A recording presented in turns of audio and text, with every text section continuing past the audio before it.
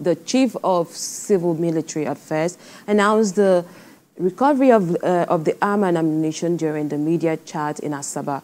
The Army continues its search for the remaining weapons and those involved in the attack. The incident has led to increased military focus on Okuama, with investigations still underway to bring the perpetrators to justice.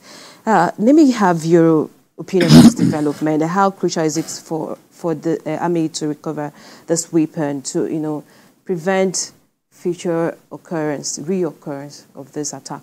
Well, first of all, they are not culprits. They are terrorists. Those who killed the soldiers are terrorists. I agree. There is no mincing words about it.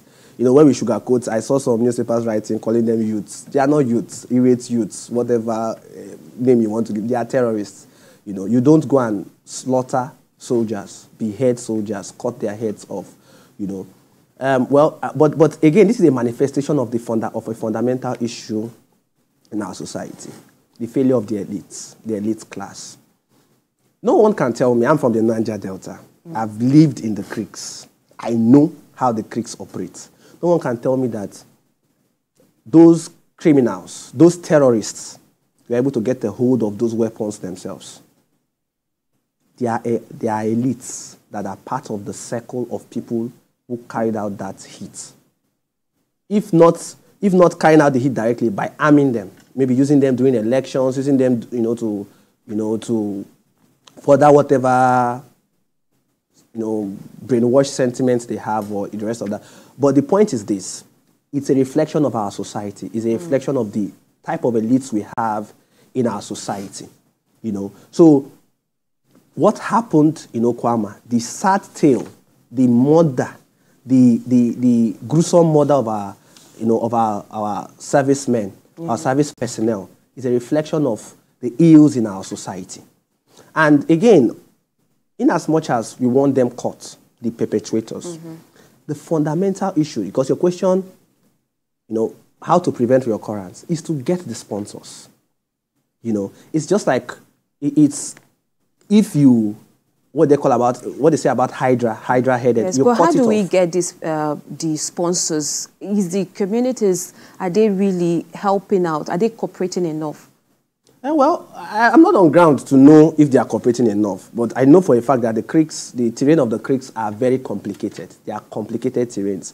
Sometimes people leave Creek A to Creek D to commit crimes and run back to Creek A, or even run down to Creek B, not Creek A, where they originated from. But I think with proper investigation, they can get to the root cause of it. But not getting to the root cause of it to kill the perpetrators. Get to the root cause of it to get the perpetrators alive. Get to the sponsors of those perpetrators. Those are the real terrorists. Those ones are the real terrorists. Because once you eliminate the so-called terrorists, the foot soldiers, those sponsors will still utilize whatever resources they have to put others, to the same, wicked act. Just like what happened some years back in Rivers State. They killed one very terrible criminal. He's going by the name Don Juan. He was everywhere. But nobody talked about his sponsors. That group is still in existence today. It's still in existence today. Whether we like it or not, we can lie to ourselves. Once he was killed, and everybody celebrated, and then they paraded, him, And that's where we get it wrong. We need to go deep. When you want to tackle an issue from the root cause, unplug it. When the U.S. launched her drug war, across border, they didn't go for the small sicarios, or what they call them, the foot soldiers, the drug dealers. They went for the sponsors. That's how they were able to go after El Chapo Guzman, the rest of that, and even sanctioning those within the government that enable them.